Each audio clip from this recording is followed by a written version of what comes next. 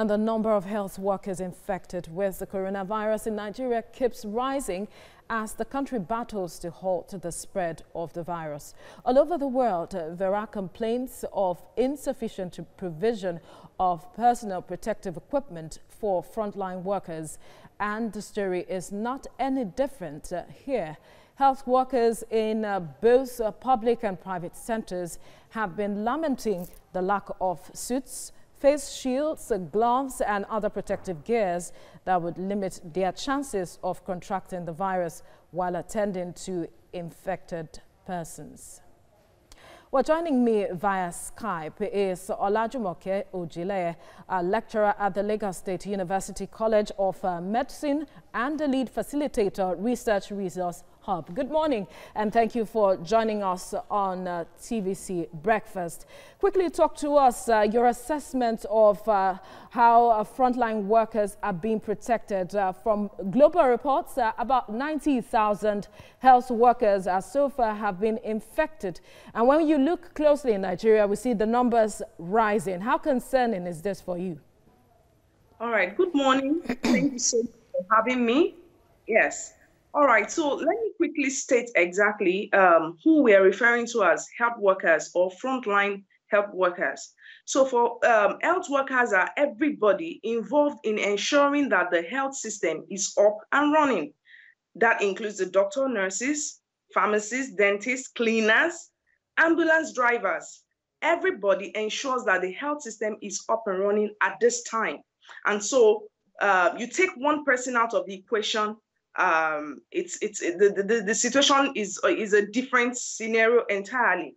So concerning these health workers, they can also be not just at the isolation centers, they are also at the tertiary hospitals, they are the secondary facilities, they are the primary healthcare, including the private hospitals. So that's the spread of who these health workers are and are being plagued by the issue of shortage of PPE. So, and this is actually a global challenge, we agree, but despite the fact that our numbers are still about, we are not as overwhelmed as the developed nations. We are already struggling and battling with, the shortage of PPE in Nigeria as it is. Even at the isolation centers, we're having issues with rationing of this PPE, and remember, Lagos State has also announced that they want to initiate the community, the community management of mild to moderate cases of COVID-19. So now we are beginning to extend the front lines beyond the isolation centers, beyond the tertiary centers,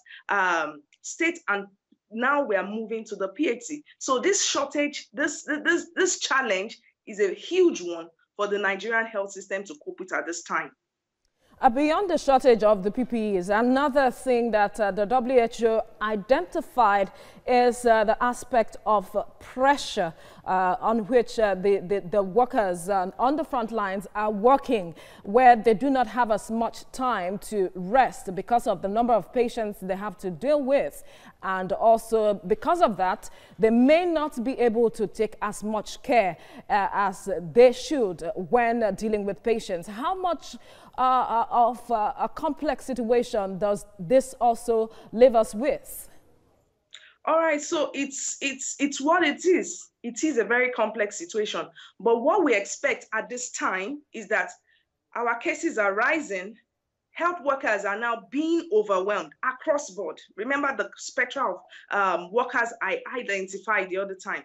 Everybody is now being stressed up. Some people are already going into self-isolation, quarantine, because they are getting exposed. And so this leaves them with compassion fatigue. So at this time, we also the psychological psychiatry department have been inundated with responses, requests from health workers asking for counseling services, to cope with the situation at this time. So we expect that we expect some support from either the psychiatry, the psychological department to come on board to give this support, whether online, offline, in whatever way to speak to the mental health needs of those people, especially because it's taking a psychological toll on them. They go to work, they are afraid, they are at work, there's a shortage of PPE. You know, the environment is not as conducive for these ones. And so there's a lot going on their mind. We are losing colleagues all over the world, and we are just thinking that hope we don't lose someone in Nigeria, because we now have not less than 8, at least to say, nurses who are already in the isolation center. And thankfully, we have not lost anyone. But this is actually a stressful situation for health workers at this time in Nigeria. And the government still needs to do everything possible to ensure that these ones are supported, not just physically, which we're battling with, but also psychologically, which is now taking an heavier toll on these ones. Now, for every system, there are gaps, and so also the health system that we see in Nigeria, especially at this time. Have we been able to identify the gaps within the system, especially with the number of persons you mentioned? It's a chain. Have we identified the gaps, and also how are we dealing with this to ensure that we protect those at the front lines? All right, so, well, concerning the gaps, you're right to say that every system has gaps. And this pandemic has been declared for quite a while now. And we recorded our first case in Nigeria, February 28th. So what we expected the government to have done is, even if there was nothing on ground, we expected them to have swung into full action. And by now, some of these gaps, this is 2-3 months, some of these gaps will have been, you know, not just assessed, identified. We would have been working towards filling this gap properly. All right, so these gaps are not things we prepare for. So we say COVID-19 is a pandemic, a battle. And sincerely, you do not prepare for a battle right in the middle of the battle.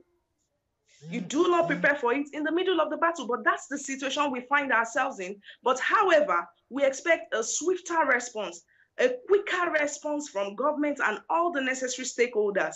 For instance, looking at the shortage of PPE, you know, how much have we been able to, we already know that there's profiteering going on as regards PPE. So we don't know how the efforts that government is making, you know, to reduce that, because some people are unnecessarily profiting from this. That's one. Two, we believe that these materials can be produced locally.